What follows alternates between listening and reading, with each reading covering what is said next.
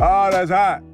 That's hot. Hey, what's going on, guys? J Clan Anime Talk here, and today we are here to discuss Black Clover Chapter 277, which came out on a very unexpected day. Depending on your time zone, it came out late afternoon or late at night, which was yesterday. So the official release for this chapter that will be on Viz or Shonen Jump will be out on Sunday. That is 6 days from now. So we got this chapter a week before the official release is out, because during the holidays, Christmas and New Year's, Shonen Jump takes a break. So we will be getting this chapter Sunday. The official release will be out for it. However, this chapter, sheesh, I got a lot to say. So let's not even waste any more time. Let's talk about Black Clover Chapter 277, Red Roses.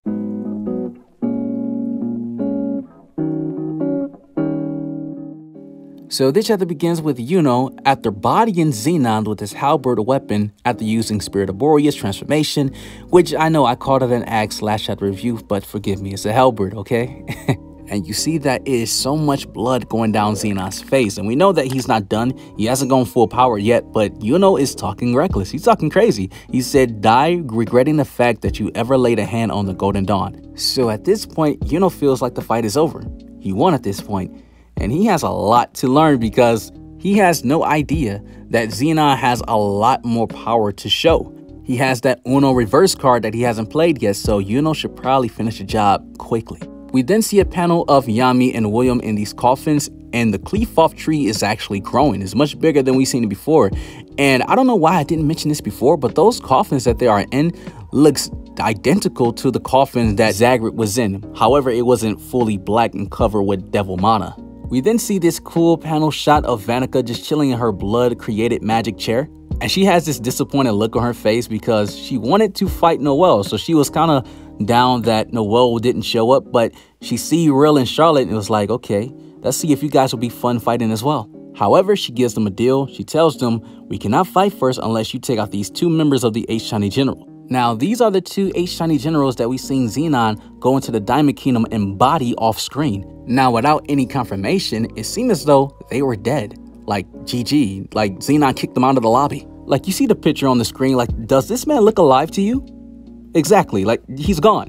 And we see that they have all these runes over their bodies and their eyes are white. So it looks like Vanica is using them cursed corpse puppets.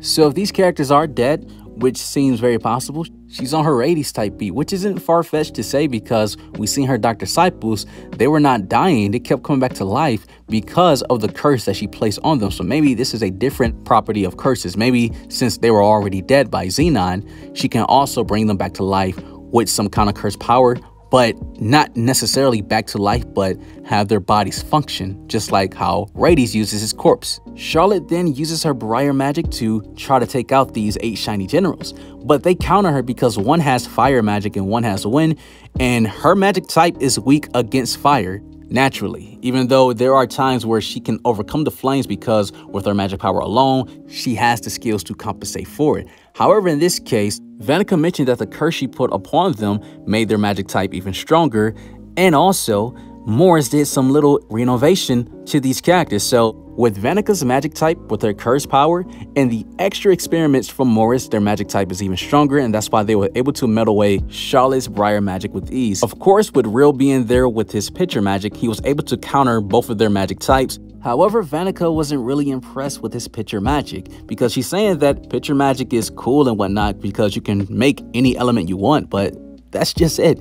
She pretty much called Rill in this chapter mid, if you were to just sum up her words. And man, when this came out, people on Twitter was having a field day roasting Rill. It was Rill was a punching bag and Vanica started it. Vanica roasted this man in this chapter, and oh man, people are never gonna let this down.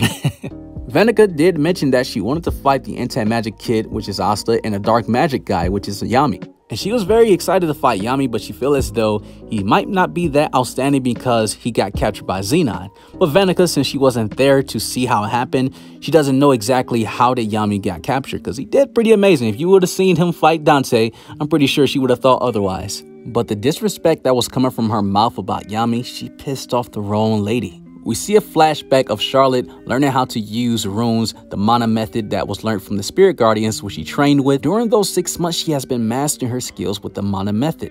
And by learning how to use Mana Method, she realized that she has been using her Briar Magic wrong the entire time, because we know that as a kid she was cursed by a mage who has a grudge against her whole entire family. So we know that her red roses, which was originally her magic type, became blue roses. Even though the curse was lifted with her being saved by Yami, the curse power still lingered, and that curse has been suppressing her true power this entire time. But with Mana Method, she learned how to use the curse of her roses and her regular roses as well. Charlotte also explains that Dorothy told her that Megicula is the parent of all cursed magic. All cursed magic comes from Megicula. So even though Charlotte wasn't directly cursed by Megicula, he is still, or she, we don't know if this demon is a he or she, responsible of Charlotte being cursed, because this person, this demon, created this cursed magic to begin with and brought it to the world. Someone in the past probably started using forbidden magic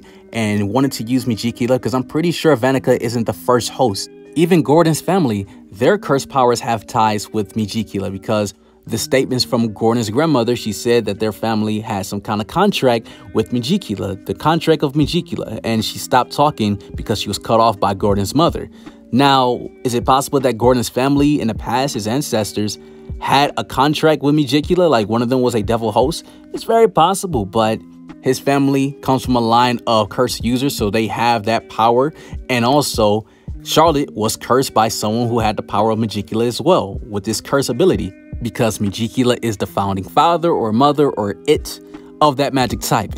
Charlotte explains because of the curse that was placed on her by Megicula, it made her even stronger. And we see her use Mana Method. And this Mana Method technique that she used with her spell, with her Briar Magic spell, was massive because it also grew inside of Rill's magic. So Rill's magic, the mana of his magic, Charlotte used that to her advantage and grew her magic even further with using Mana Method. Charlotte explains that the way this spell works, the more curse power of an enemy, the more that her Briar Magic sucks up, which creates more flowers. So Vanica, well, the Megicula in this case, because he started speaking, he realized that Charlotte's Briar Magic literally can create a counter to curse powers. So she's pretty much, her Briar Magic is anti-curse magic with this spell.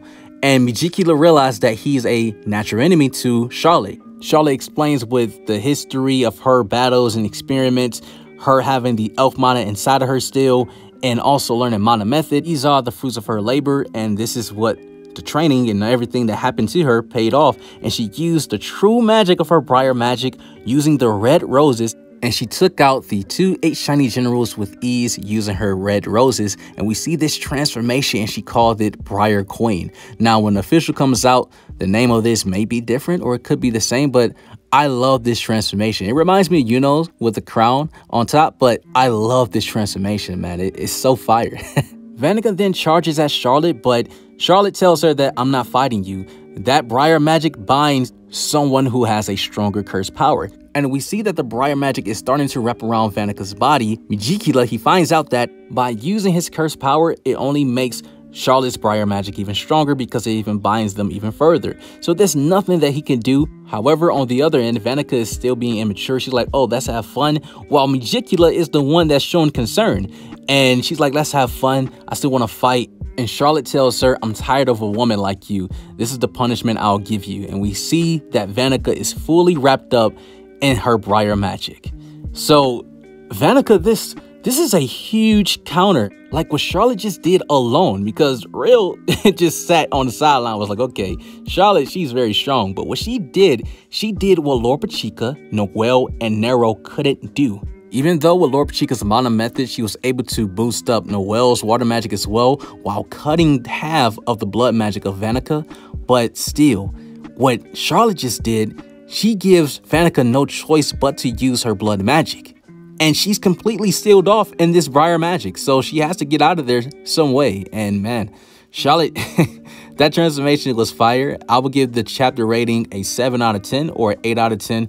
This was a really good one. However, this fight isn't over. The reason why I know that, because you still haven't subscribed to the channel with notification bells on. Join my Discord, link in the description. Follow me on Twitter, that's in the description as well. You guys have an awesome life. Take care of yourself. Stay blessed, and I'm out.